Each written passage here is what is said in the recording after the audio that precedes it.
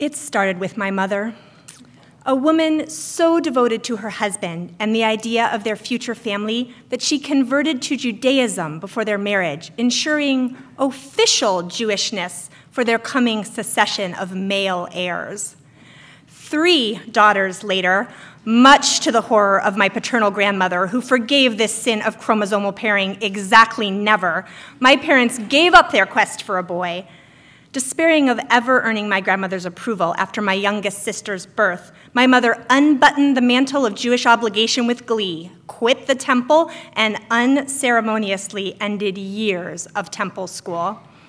But even at the height of my mother's fervor, our Jewish upbringing was marginal at best.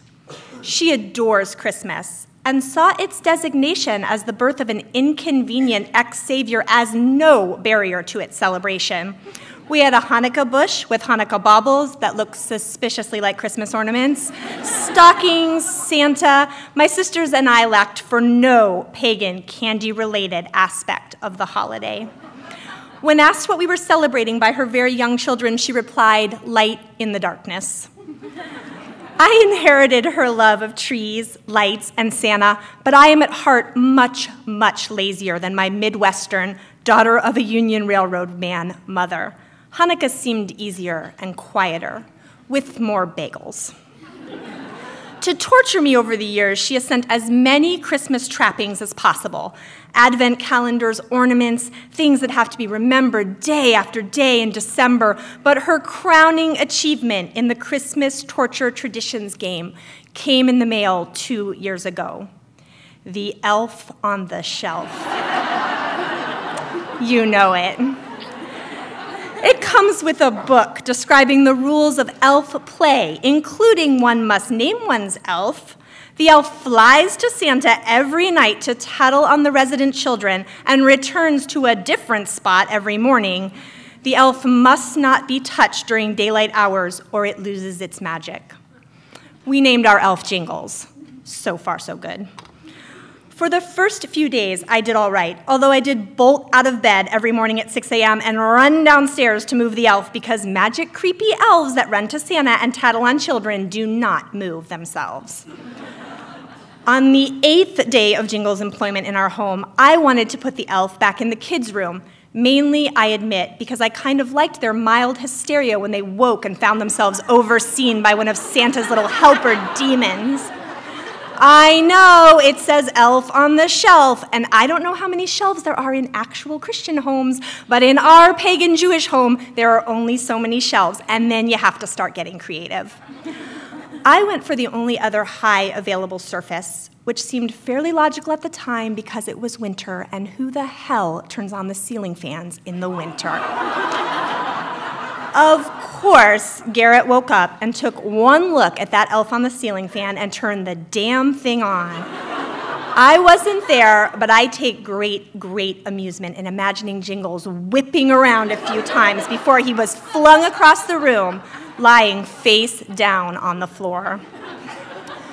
This is the point at which I woke from a sound and happy slumber, having actually remembered to move the elf the night before, because Garrett, the perpetrator of the elfanticide, lost his mind.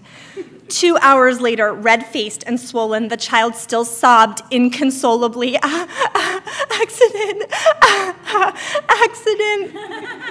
I felt bad. I did, for my part in the crime. In my defense, he wasn't particularly concerned about the welfare of long-suffering Jingles, but more deeply afraid that his small victim would somehow drag its broken body back to the North Pole and, with its dying breath, prostrate at Santa's feet, gasp out, "Garrett! Garrett!" thereby eliminating any possibility of blaming this tragic accident on his sister. There was nothing to do but make up a string of ridiculous lies. Isn't that the magic of Christmas? Lying to your children? We had to leave the room so the elf could go back to Santa, who could kiss him and make him feel better with his Christmas magic. Jingles might need a day to recover, but we were certain he would return, and of course, both Jingles and Santa would know it was an accident. Also, we have heard they are particularly forgiving of children whose mothers were raised poorly and are hopelessly inept at Christmas. The children went downstairs, and I hid the stupid elf in my closet. Jingles grumbled his way back to the North Pole to smoke a cigarette and wait for all the other elves to return so he could bitch about how he was the unluckiest elf in the history of elves on shelves. And did they realize that just 2 doors down, Crinkle had the cushiest assignment ever? My friend Meg, who is Catholic and very, very safety conscious and would never even think of placing a small personage of any kind, creepy or no, on a ceiling fan. Of all the luck, he gets stuck with this Stacey idiot. While Jingles grumbled and smoked, we composed a lovely note of apology to both Jingles and Santa and promised never to turn on anything upon which Jingles sat ever, ever again. Jingles returned, creepy as ever, safely seated on the curtain bar in the nursery the next morning. The very next morning, the damn thing went on strike and refused to move from that spot.